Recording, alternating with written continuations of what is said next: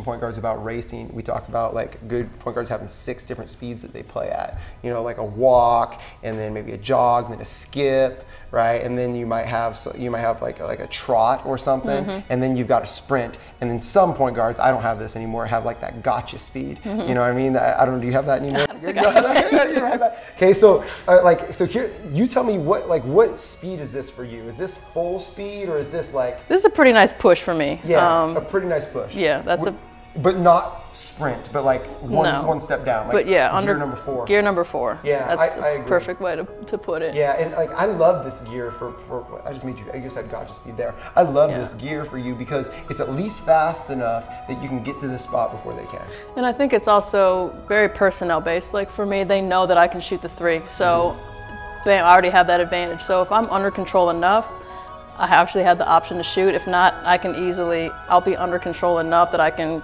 get around the big. That's good. 100%. Like right when someone gets, like you said, for you it's the Mayo. For a lot of other players, it's probably a 3-point line. Like get there and then downshift. Like downshift for options. So you can go into your shot, you can go into your attack game. You call for a screen. Yeah, I mean to me it's not a matter of how quick you are.